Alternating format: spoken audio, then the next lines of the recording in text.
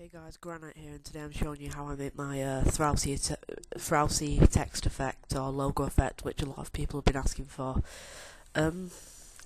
So I'm going to use the era logo, and I've already got it set up here, and I've put my my material on, and here's my object.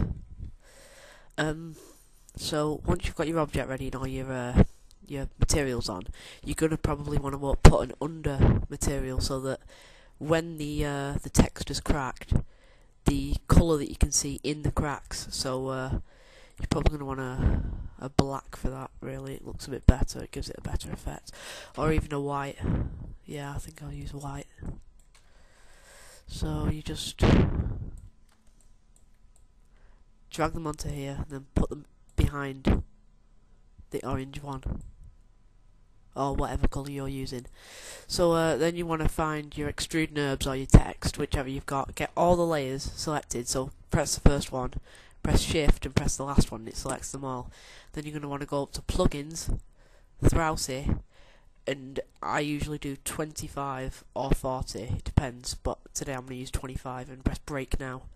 And as you can see, it starts to break it into pieces. I think because there's 3 objects, it does 25 pieces per object, so the R is going to have 25 pieces on it, the A is going to have 25 pieces on it, the E is going to have 25 pieces on it. It shouldn't take too long to render now.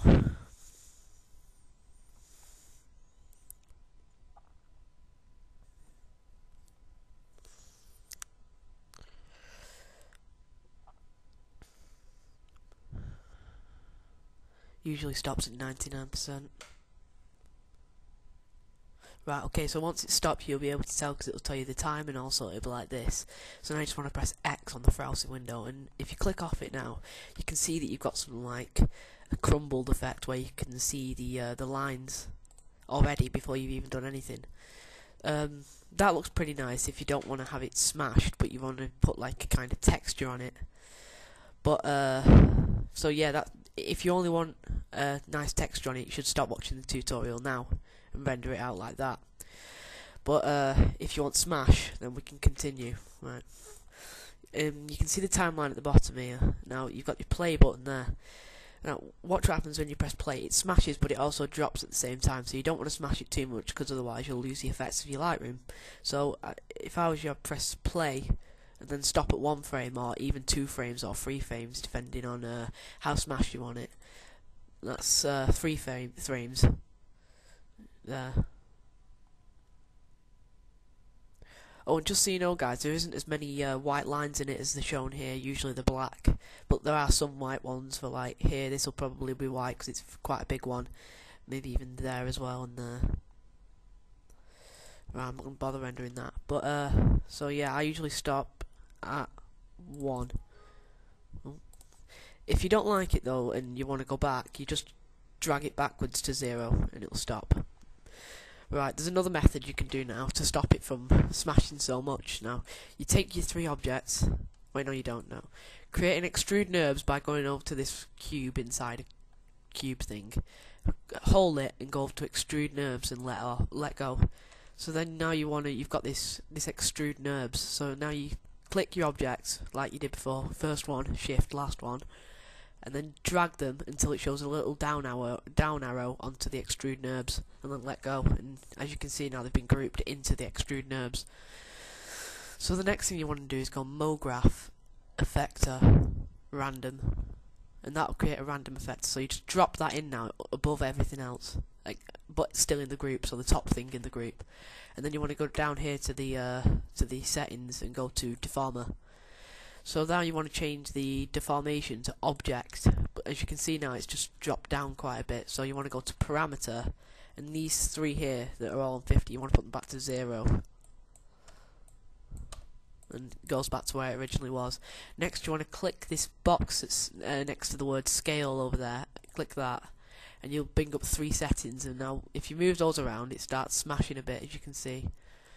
So the settings I usually use are -0.8, 0.1, -0.2, and it gives you like this this smashed effect, but not like down and just smashes it all, so that you have like equal amounts of cracked text everywhere. Right. So next,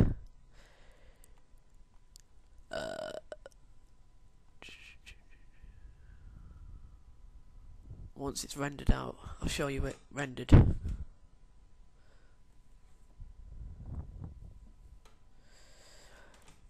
Oh, I can't be bothered.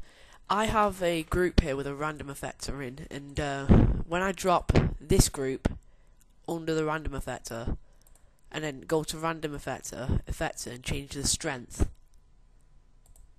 Oh wait, no. I've got to drag everything out, I think.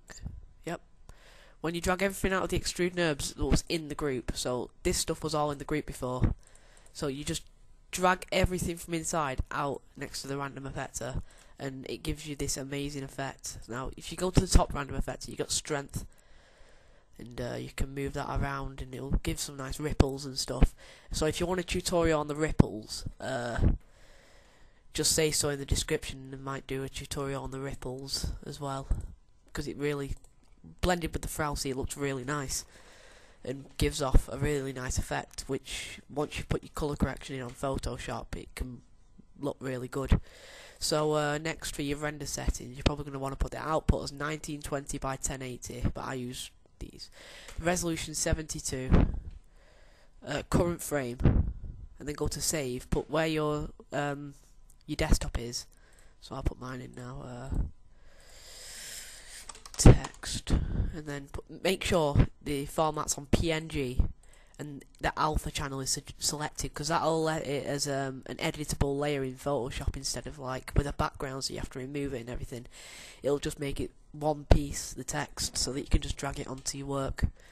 Anti-aliasing, you want best 2x2, 4x4, like I've got there, and I think that's it really. So if you've enjoyed this tutorial, please can you leave a like and a comment, and also please leave some future tutorial ideas in the comments, and I'll get back to them, and I will answer every single one, because I don't really like it when people don't understand how to use stuff, and other designers, they don't show people how they do the work and how they make their effects, and it's a bit not fair if you ask me, because why would you show people what you can do if you don't want to share it with them? So yeah, this has been Granite. Please like, comment, subscribe like I've already said, and I'm out.